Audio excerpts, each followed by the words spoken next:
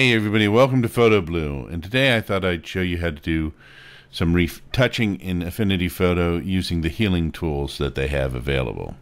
So let's go over here to the healing tools. This icon may appear differently depending on what you had selected last under it, but there's a healing brush tool, a patch tool, a blemish tool, an in-painting brush tool, and a red eye remover tool. I'm not really going to go over the red eye removal tool or the patch tool in this video, but those are basically options. The patch tool is to remove or patch larger areas. Say, for instance, if you have somebody standing in front of a brick wall, you can remove them using the patch tool sometimes. These other tools are for smaller blemishes or dust or just smaller things you want to get rid of.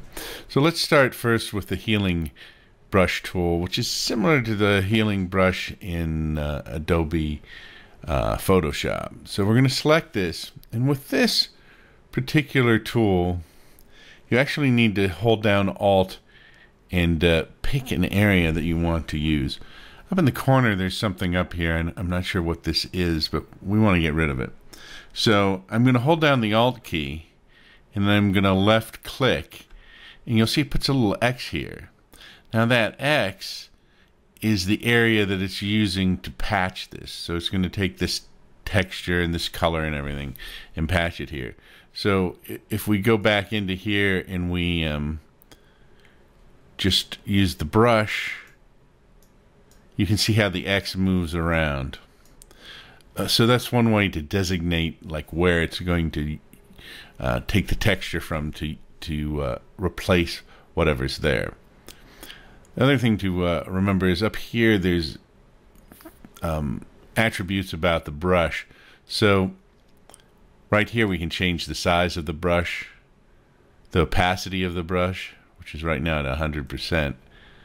And the flow, and you can actually hit more here, and there's all these different things you can change about the brush size and the shape of the brush and etc. So just to be aware of that. The main thing you want to be aware of is the size usually, because that's one of the most important attributes. You don't want a huge brush most of the time, and you want it to a size that's going to work for you. Alright, so we've used the healing brush. Now we're going to go down and we're going to go to the blemish tool.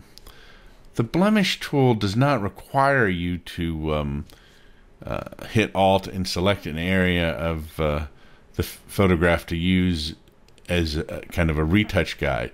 What it does is you click on whatever you want to get rid of. In this case, I want to get rid of this bird. And as you move along, it will take that as a sample. So you can see the bird kind of moves in and out. So we're actually just kind of sliding the texture around until it disappears. So that's another way to get rid of a blemish or a spot or an unwanted bird in the distance in a photograph. Finally, the last tool that we're going to go over today is the in-painting brush tool. This one is interesting because you actually mark an area and the computer figures out, or the program figures out what to do about how to blend it into the background. So this is really good for phone lines. So I'm going to just click and drag, and you can see this red area that it selects here.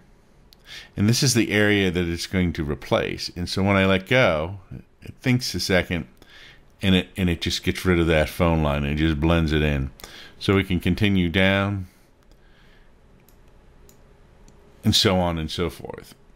So that's another tool that we have to correct things, and that one's particularly good for phone lines. So that's how you use the healing tools in Affinity Photo. This has been Photo Blue, and I will see you next time.